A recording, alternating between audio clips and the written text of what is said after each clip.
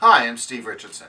If you're looking into financial aid to help you pay for college, you've probably run across the direct loan program from the U.S. Department of Education.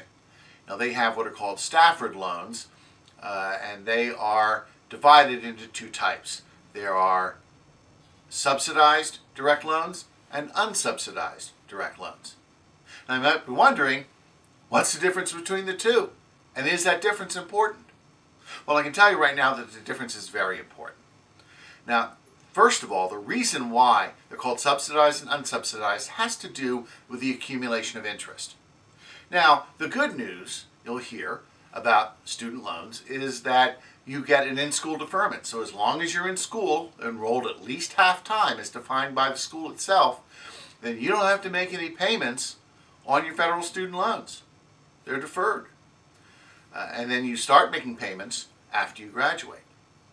But interest continues to accrue on that student loan during that in-school deferment. And the difference between a subsidized and an unsubsidized loan has to do with what happens to that interest. In a subsidized loan, the federal government pays the interest, so it doesn't accumulate. In an unsubsidized loan, that interest accumulates and then capitalizes into the loan. In other words, that accumulated interest gets added to principal. And that $5,000 that you borrowed for your freshman year is going to be a significantly larger balance by the time you graduate. So obviously, a subsidized student loan is the better option for you. Now, there are a couple other things to bear in mind with these loans, and a couple other differences between the two. First of all, a subsidized loan is needs-based.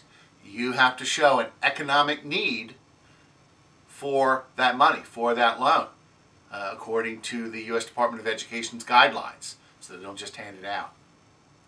With an unsubsidized loan, it's not needs-based.